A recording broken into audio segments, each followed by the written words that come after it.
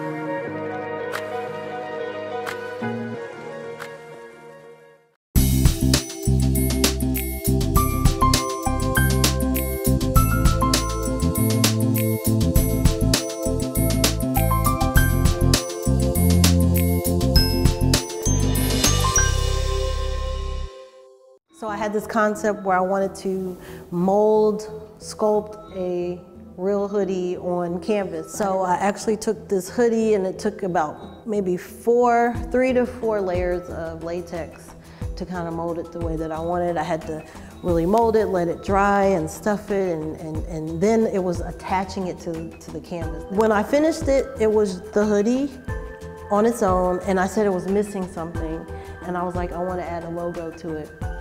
For some reason, something stood out to me where if I was talking about racism or police brutality or all these things, I said it needed something that symbolized our country and what it looks like today, and being a person of color, a black person having to go through these things. So I added this logo of North America in black. And so this was at least 3 or 4 months before everything happened with George Floyd and the protests broke out. And then several weeks after the protests, I was on Instagram or something and I saw there was a map and they were saying, well, all of these states have come together to protest. And they were showing a diagram like of which states protested, it would be in black. But every state had protested, and I thought that was pretty powerful. And I had done this months before all of the protests. So then I was commissioned to do a piece through the Arts Council after the protests and the vandalizing happened downtown Indianapolis. All the buildings were boarded up. The Arts Council reached out and asked if I wanted to participate in the project, the Black Lives Matter movement, and do a mural.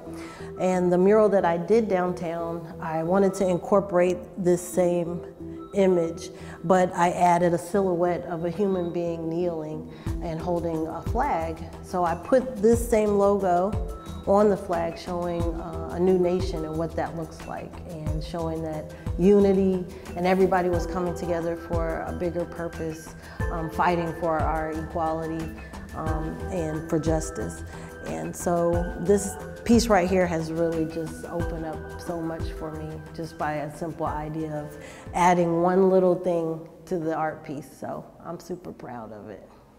My name is Rebecca Robinson, and I like to call myself a visual artist, but most recently, a mixed media artist. I've been pretty creative and artistic all my life, and let's see, I went to Montessori school as a child. Not quite sure why my parents chose that direction.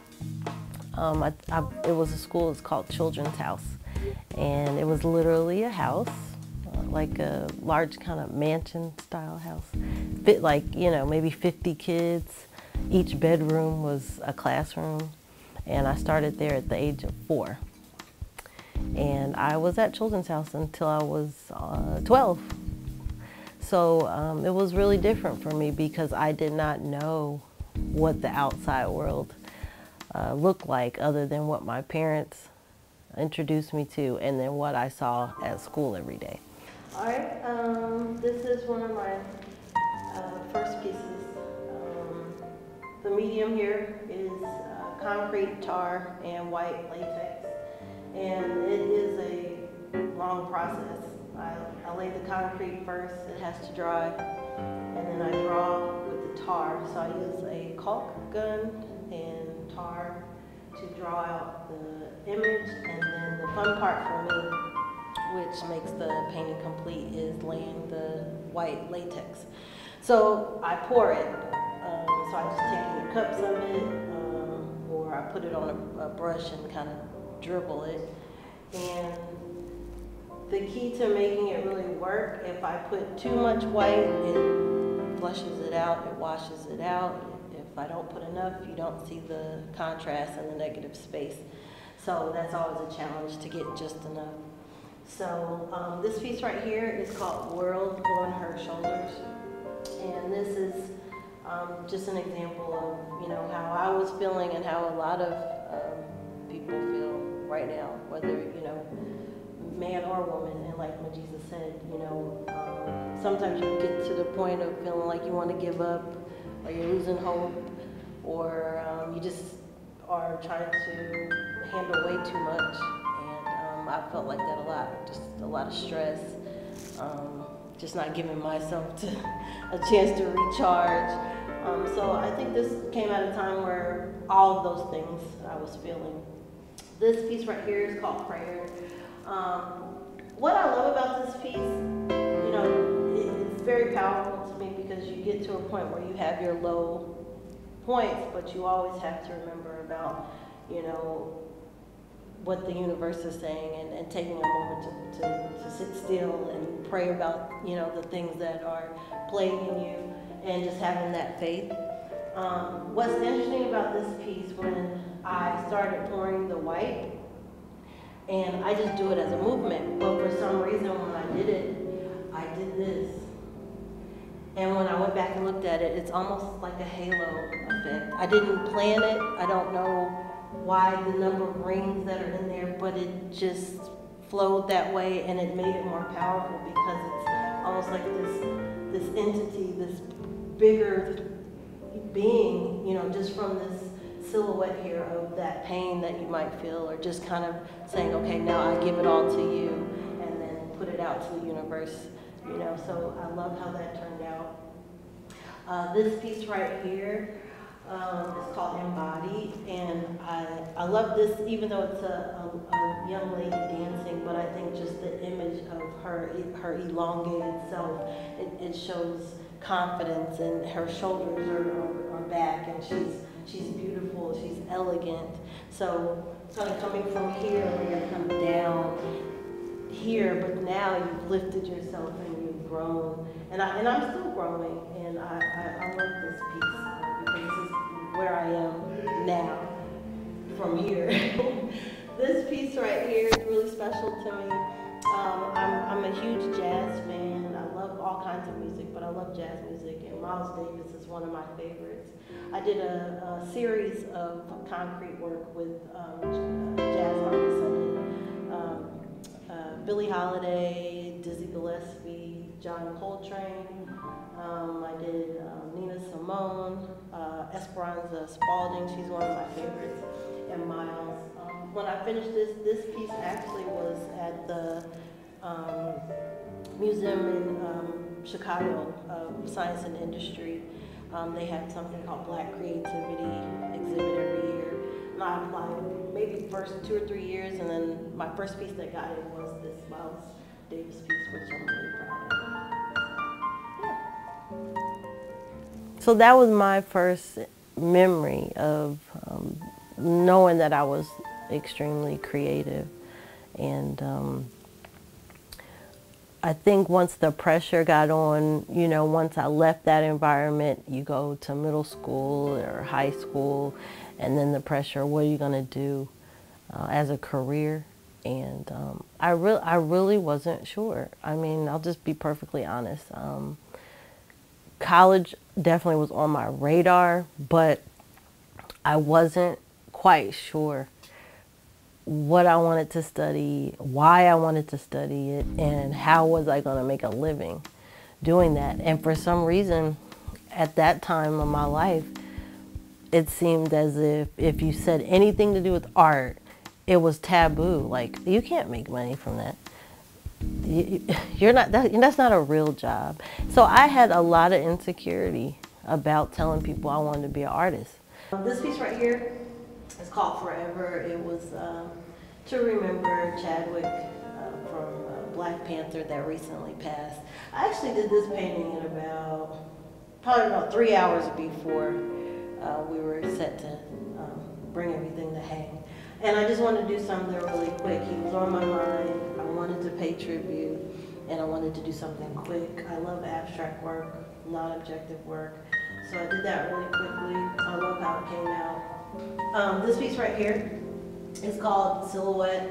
I did the background first, and I was just trying to layer. I love texture, and I was doing this outside, and a leaf or something flew on there, and I said, I'm not even gonna worry about it, and I just left it on there, and it just added to the piece. I like how it just organically happened.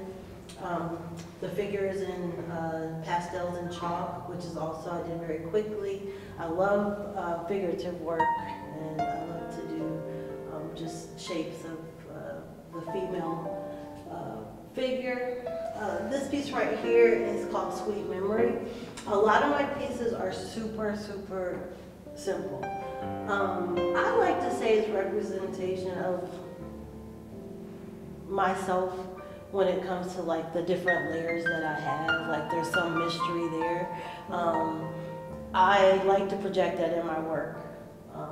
Just showing range, just showing, you know, something that expresses, you know, a feeling, some type of emotion, but not saying a lot. And I like people to just walk away, just, you know, relating to some of my pieces in any way they want. I don't like to talk too much about it until after they have a chance to really absorb it, and then we can kind of go back and talk about the details and things like that. I graduated from Botter in, let's see, 95, and my mom got terribly ill in I think it was 95, the end of 95. She had a brain aneurysm.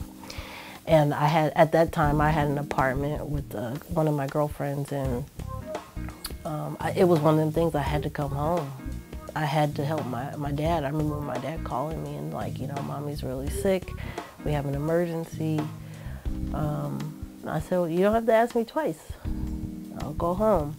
And I came home to really help take care of her and give my dad a break. He was still working. And, you know, we thought we were going to lose my mother, but we ended up she did the brain surgery, and she made it through. But it was years of her trying to recover, and I took, you know, that time to be with her, and it was really hard for me every day because I see my friends and colleagues kind of moving on and starting their lives, and I'm like, here we go again.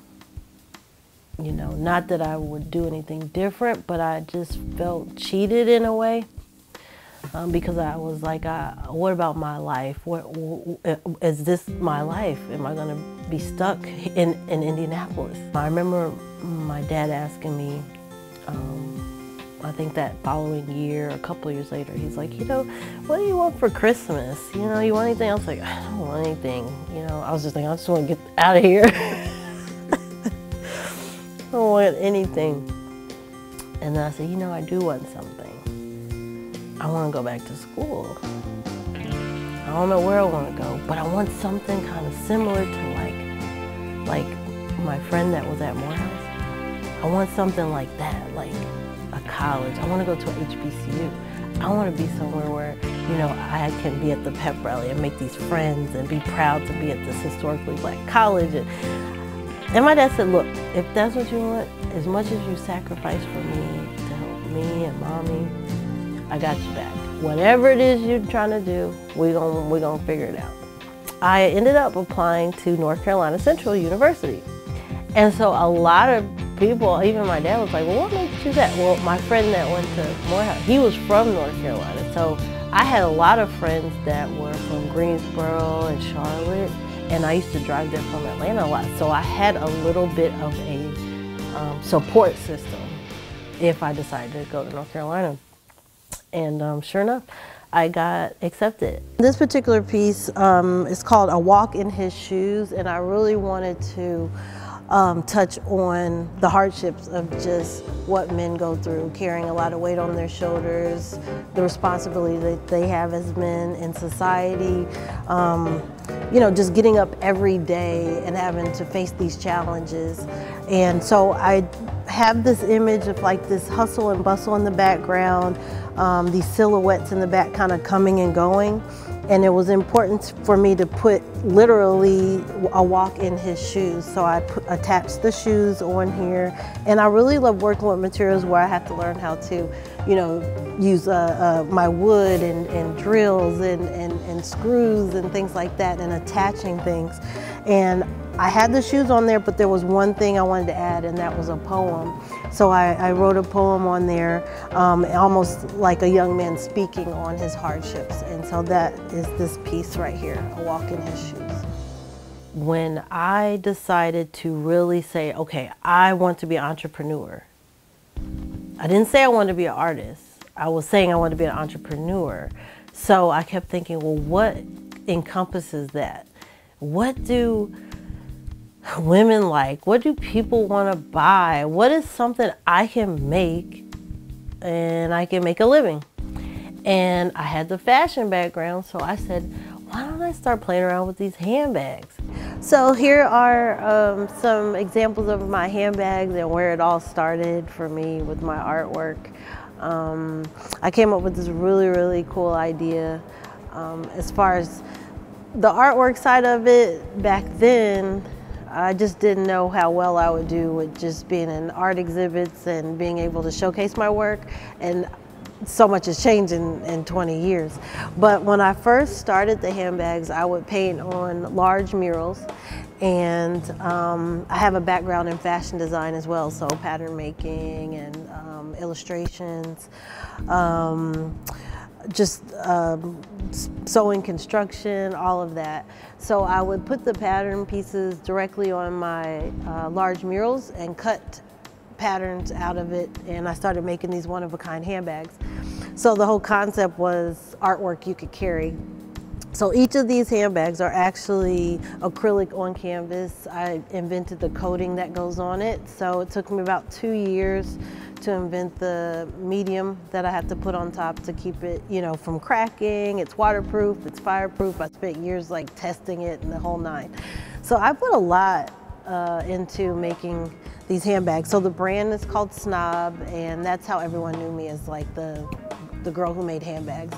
So just in the last, I say 6-7 years, people understand Rebecca Robinson is the same person who made the Snob handbag. So it's spelled P-S-N-O-B, the P is silent. I came up with that name because if you probably never recognized it, but most major brands, the names are 5 letters. So I won't mention all of them, but we all know our famous handbag brands, and they usually have 5 letters. And so I came up with the word Snob, P-S-N-O-B, to kind of fit into that niche. And so these are just some examples of my purses. So the clutches were really popular. I was doing the wristlets. I even went to the smallest detail of creating a hang tag that has a palette on there, and just to symbolize that it was artwork. But like I said, I think I was really ahead of my time when I came out with the bags, and I hope to relaunch them soon. And by 2012, I probably had exhausted a lot of money, a lot of time. I was beat down, and I didn't want to do it anymore. I think 2012, 2013 is when my life started to change. When I put something that I love so much on hold. I didn't throw it away. I just put it to the side to focus on Becky again. So now, where's Becky at now?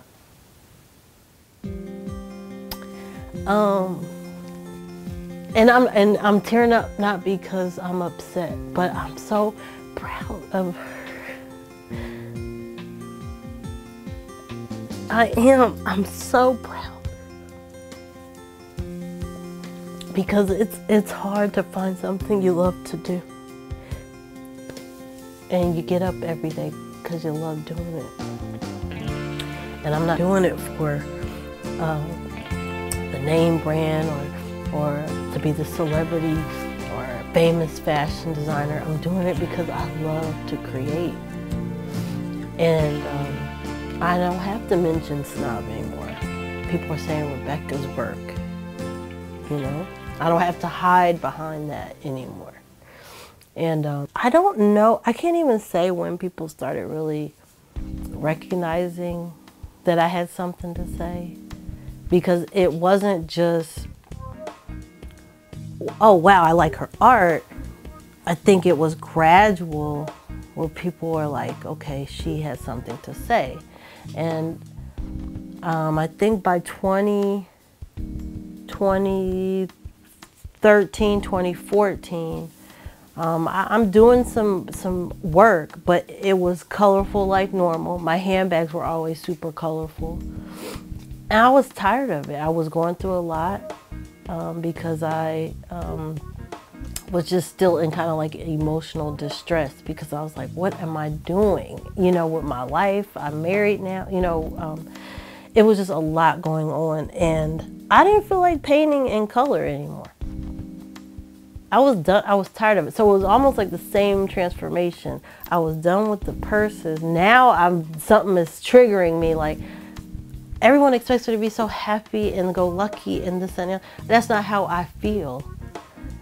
And it was just something random where I went to the hardware store and I said, I just want to do something grimy for a change. I want people to see, just because you're an attractive person or you're bubbly or kind, and people sometimes think, well, you ain't got nothing to say, or you have no worries, or your life is great. But I wanted to show I might look one way, but my mind is thinking in a whole different direction, and somebody's gonna pay attention to what I have to say. And then it took for me to paint literally with concrete and tar before people started really saying, okay, who is this person? Because this is not the same girl that I'm so familiar with. And I can't even, I don't even understand how it got to concrete and tar. I don't know why or how, other than just God blessing me with just the thought of trying to do something different or untraditional. Here we are in 2020. Mm-hmm. Oh boy, this has been a radical year. Tell me about it. In terms of protests. Let's talk a little bit about that. I saw an ad on, I think it was on Facebook, and something about a street mural. Because, you know, at this time, everybody's painting, some cities painted the Black Lives Matter on a prominent street. You know, DC and Charlotte and New York. And then I saw this ad about Indianapolis, and I was like, okay, I gotta be a part of that. I don't care whatever I have to do, I wanna be a part of it. So I think hundreds of people applied. They narrowed it down, I think, to like 70, 80 people. And 18 was selected. Only 18. And you know, we spent a couple of weeks going over the specs and what was expected of us, and we were told we could paint whatever we want inside our letter. So I said, I know what I'm gonna do. You know, about how things started from the hoodie and all of us, and then, you know, the protesting, and equality and justice. I'm going to put that in my letter. And I said, what is that called, Becky? What would that be if everything was just, you know, where people really did fight for unity in our country? I said, new nation. That's what that looks like to me. We need to head in that direction to be a new nation. I liked where it was going, where people were coming together and listening and saying, let me be a part of the solution. And so my letter, I put new nation, and I put the same silhouette that I put at Union Station, but then I added in there, I put on there good trouble, because I have so much respect for the late John Lewis, and I said, I want to show him in a way. He had passed, and I wanted to pay homage to that. Every one of us that were there painting on the ground were paying homage to those that were fighting for our civil rights, and that was powerful to me. And every person there, wasn't about the money. We weren't getting paid for anything. Tamika Catchings eventually donated funds just to pay us for our time. Nobody was asking for any money. Nobody was asking for anything. We did it because we really wanted to do it. And the vibe was nice. The energy was nice. The mood was nice. And then, what, a week later, someone throws paint on it? And I think I was one of the first to show up on the scene there that morning, and I just lost it. Not upset because it was inevitable. It may have happened.